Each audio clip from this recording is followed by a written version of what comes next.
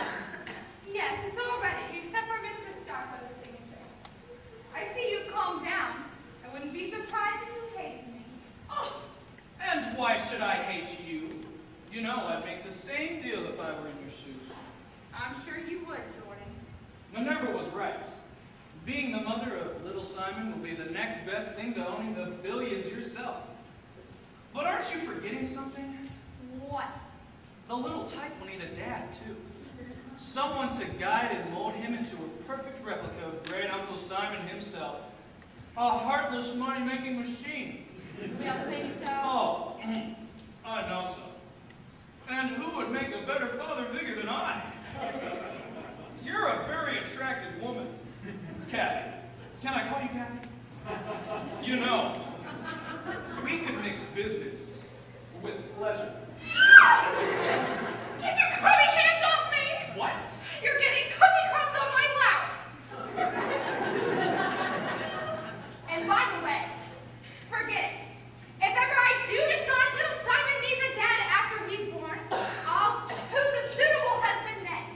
I don't know who he'll be, but he won't be a sleazy, money-hungry slimeball like you, Jordan. Oh, I could kill you, you witch! I wouldn't try it if I were you. Not with a detective in the house.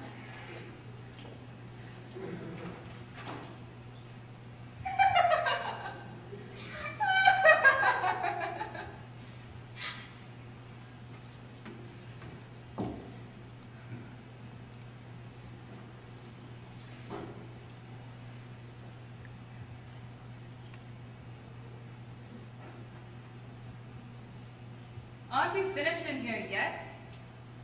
I need to make everything all right. Hurry up, girl.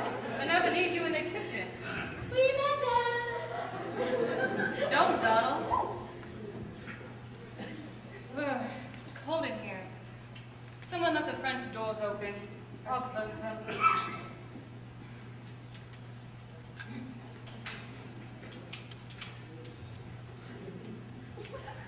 Miss Thompson? Oh, God! Mrs. Trent! You give me a fright! I suppose I should be glad you didn't shoot me. What on earth are you doing? Roaming around the house in the middle of the night with a gun in your hand. Oh, don't worry. I know how to handle a gun. I couldn't sleep, so I thought I'd clean it. I was headed to the kitchen to look for some oil. Well, I doubt you find what you need in there unless you want to rub it down with Crisco. Do you always carry that thing around with you? I take it everywhere I go. Daddy taught me to be a regular crack shot when I was 10. A girl can't be too careful. Well, you know what they say. You can never be too careful, I suppose. Have you ever had anybody try to steal something? No. You mean you never had a burglary or travel? No. Well, you know, as great as I'm being so sick and all, it's a wonder somebody hasn't tried to steal something. I mean, with his bedroom being on the ground floor, anybody could just break in those French doors and walk Like, shoot him? Well, it could happen. It's a terrible thought, that is. I mean, in his condition, how could he defend himself? I suppose we could sick Nurse Withers on him.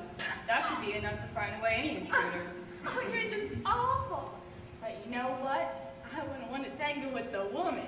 Now, where does she sleep? In the room beyond the library, so she can hear Mrs. Stockwell when he rings his bell for her in the middle of the night. Now, let's see. I remember correctly. When Mom brought me here once when I was a little girl, that room used to be the parlor, and the one beyond it used to be the library. Am I right? That's correct. When Mrs. Stockwell became too ill to go up and down the stairs, the library was converted into a bedroom for him, and Withers took the parlor. So they're the only ones who sleep downstairs? Yes, the servants' quarters are in the attic under the eaves. We have our own staircase from the kitchen. Why do you ask? I was just curious. Well, okay, I'm sorry.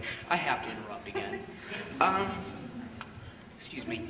That last section of dialogue was very awkward.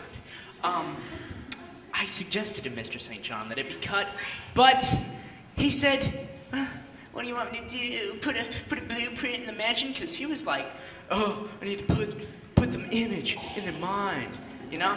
And I wasn't cool with that. I said, dude, that's not cool. But he is in the hospital. So, Lofton 1, annoying dude 0. Okay, I just want you to know that I thought that writing was horrible. And I wanted it to be cut because I hated it. Okay, so, pardon the interruption, ladies. Doing great. Carry on. You know, I just want to let you know that if you do that again, you're going to have to bring that script up here and play Mrs. Trent yourself, okay? That's all I'm saying. Oh, you tempestuous flame. That's what I'm saying. Hey, I don't care if this is the last performance. Carry on. So, you're, curious about the layout of the house, are you? Yeah, I was just curious.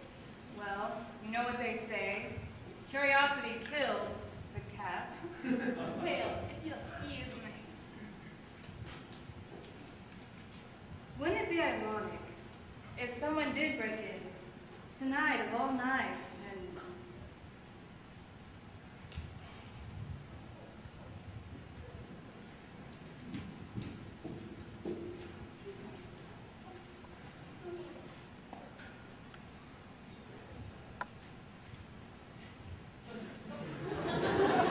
Mrs. Stockwell, That's nurse! You nearly frightened me to death! my apologies. Might I ask what pills you've just strewn about the room? Oh, digitalis! They're for my heart. I have a heart condition.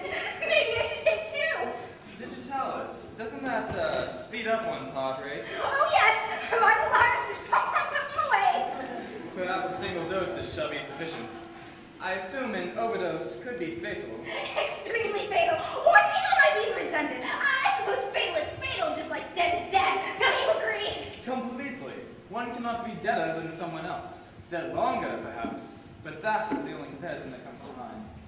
Might I inquire as to why you brought the medication into the living room? Why did I bring them down here? Oh, I remember now. I was going to show them to Nurse Withers to see if she might be able to give me some free samples with her medical connections, you know. But it looks as though your bottle was full already. Oh, well, yes it was, but it never hurts to plan ahead. I suppose I'd better pick them up. Allow me to assist you.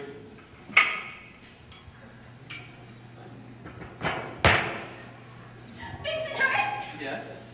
can I ask you something? Be my guest. Why are you carrying a wrench? A wrench. Well, you see, I happen to remember Miss Withers saying something about a valve loose on the gas heater in Mr. Stockwell's bedroom. I thought I'd give it an extra turn or 2. How mechanical of you. We wouldn't want any of that gas escaping into his room now, would we? Naturally not. But first things first, shall we? Oh, I feel like a pigeon picking popcorn. You missed one there. Where? Beside your left kneecap. Left kneecap? Oh, got it.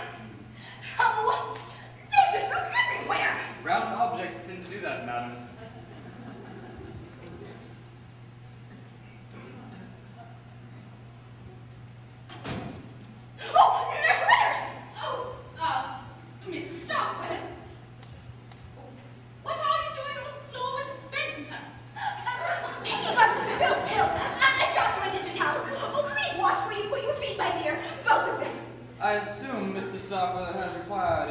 infection. Oh, yes. Nothing I can't handle. His lungs seem to be somewhat congested, so I took him from his bed and sat him back in his wheelchair. He can breathe easier in an upright position. Then I proceeded to give him the injection of steroids to help open his bronchial passages.